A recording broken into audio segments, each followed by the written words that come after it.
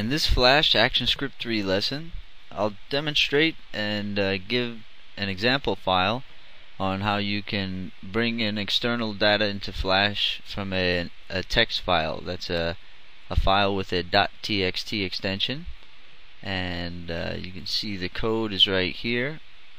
That's the only code in the file, and there's one dynamic text field with the name mytext_txt there, and that's all that's in this file. You see in the library there's nothing, and when we publish out,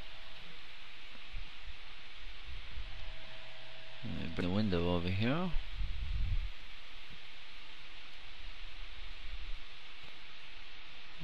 Okay, we'll close it.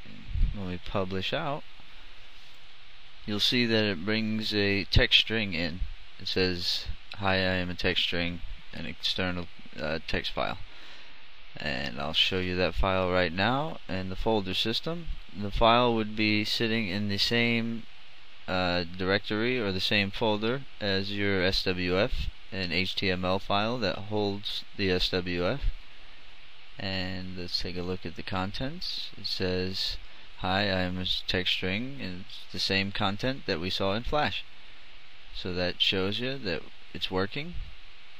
And I'll have this FLA for download at develop.php. And in the help file, they kind of hint on how to bring in external data from a dynamic page or a .txt file or an XML file, but they don't show you real well on the same page where they tell you the code and how to access the data from those external files. They don't tell you in the help file how to display it real well on that page or anywhere near that other code, which they really should have. But this is the code that'll get it all working, and if you have any questions about what the code is doing, just join up at the forums, develop.php, and we'll get you some answers.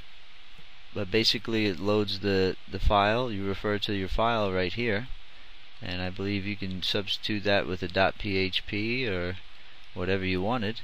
And well, you really wouldn't parse out an XML parse. If you want to use an XML file here, the XML parse would be coded slightly differently, but not much. And actually I'm going to put out 2 more tutorials along the same lines. One's going to be for bringing in external data from a PHP file and parsing it out multiple variables, and the next one's going to be bringing in multiple XML nodes and parsing out an XML file using its individual nodes to render out information and content in Flash.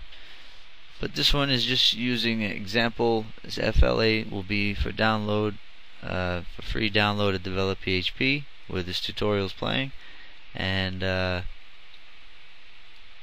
yeah, you can look forward to getting PHP parsing and XML parsing in Flash from external dynamic files.